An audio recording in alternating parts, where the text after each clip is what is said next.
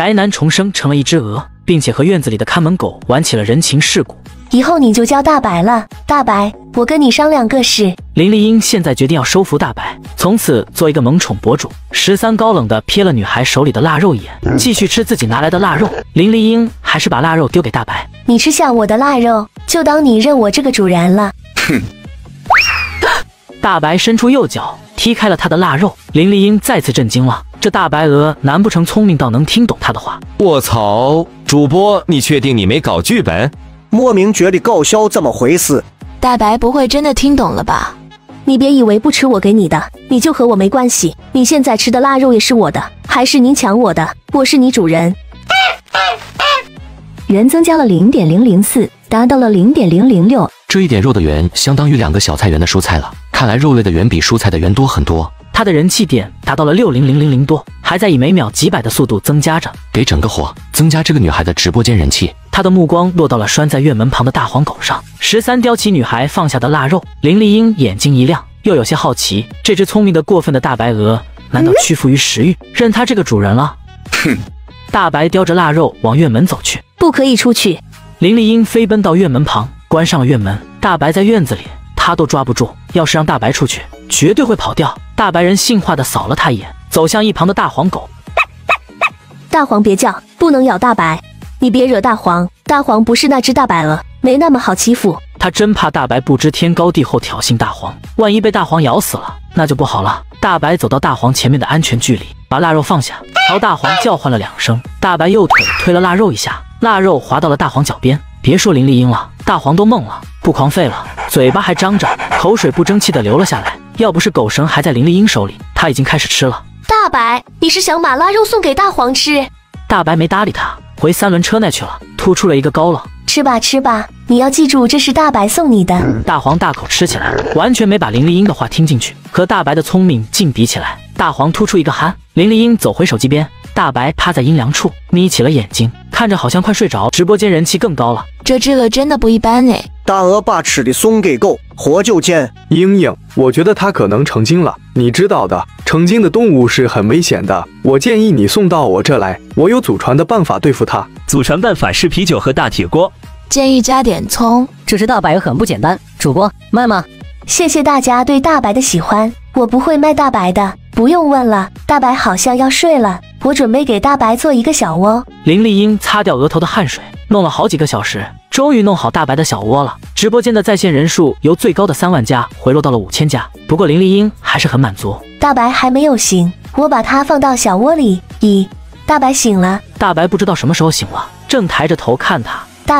大白很傲娇的自己走进了小窝。林丽英嘴角上扬，成就感非常强。大白你继续睡，我去做晚饭。第一天就有这么多人气，明天整点货应该就够抽一次奖了。13感觉还是很困，想好明天要做的事，又睡觉了。13被沉沉的呜咽吵醒，睁开眼睛，大黄趴在门边，惊恐地看着院子中间的人影。月色下可以看清是一个穿灰色外套的老人。女孩的爷爷？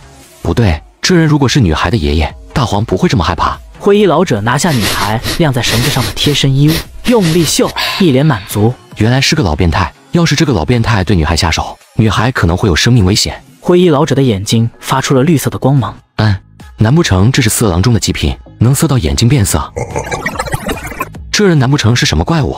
难怪大黄会这么害怕。13自己都变成了一只大白鹅，他毫不怀疑有人悄悄变成了怪物。如果是这样，女孩今晚就完了。他现在的战斗力只有5，别说救女孩，能不能跑掉都是个问题。大黄更靠不住，也不知道大黄被收拾过，还是感觉出灰衣老者很可怕，连叫唤都不敢，太丢狗脸了。再忍几天，现在做了我也跑不了。他把女孩的贴身衣物放回原处，恋恋不舍再看一眼女孩的房间，走到墙边，跳过了近2米的围墙。果然不是正常人。他获得系统后，心态很轻松，他只要吃东西就可以变强。平时跟女孩直播，获得人气还能抽奖，给他一点时间，他有无限可能。13有紧迫感了，他查看属性面板，人气点停止增长了。不睡了，吃东西，增加小窝门口放着2碗非常丰盛的饭，应该是女孩看他睡着了，把做好的饭放在这留给他吃。13吃完2碗饭，原增加了0.003。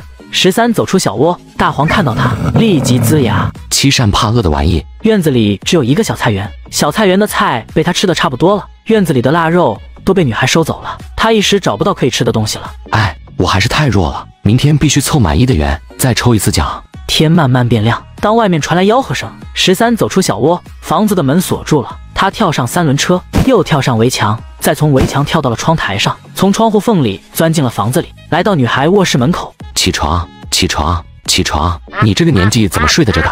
大白，房门打开，女孩惊讶地看着他。昨晚下播后，他整理了昨天的直播情况，粉丝增加了13万，收到了1万多打赏。这一切都是大白带给他的，只要有大白，他相信不久就能实现自己的目标了。你怎么进来的？你饿了吗？我不是在你小窝门口放了2碗饭吗？直播。13跑到女孩床边，抬起一只翅膀，指着手机。手机？你想要我做什么？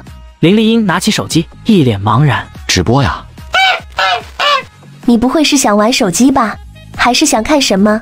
我给你看我昨天直播的数据吧。现在太早，直播也没人看的。林丽英想跟大白分享自己的开心事。林丽英拿了块毯子铺在地上，她坐在毯子上，把大白抱进怀里。大白开始还很抗拒，进入她怀里后，立即就乖乖坐好了。13表示，他活了这么多年，还是第一回坐在女孩怀里看手机。他说的也对，先看看他的直播数据，等会再直播吧。我绝对不是因为别的。13在心里自说自话，然后心安理得地贴紧女孩。极品，难怪那个老变态会盯上他。大白，你是冷了吗？林丽英抱紧大白，她发现大白的羽毛很光滑，手感非常好，大白鹅完全可以做宠物。她一只手点开直播软件，一只手抚摸大白的后背，滑溜溜的。大白好像很喜欢她的抚摸，乖的不行。13看到了女孩的身份信息，林丽英，傣族，粉丝30多万。30多万粉丝一天就能给我40多万人气，要是他的粉丝达到100万，我每天都能抽一次奖了。有我的帮助，100万粉丝不会难的，帮他弄个几百万粉丝也不是不可能。